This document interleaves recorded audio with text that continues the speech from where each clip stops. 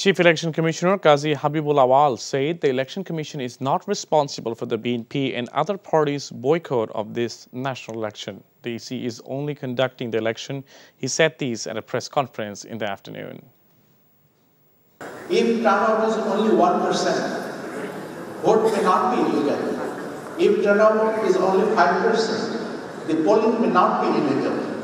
But the legitimacy will be subjected to controversy. But we are more concerned with legality.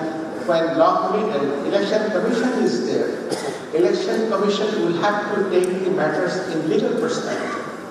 Whether it has been less or it might have been more, whether it is going to be legitimate or not legitimate. Automatic বিকাশ করতে set করুন autopay. বিকাশ থাকলে আর কি লাগে?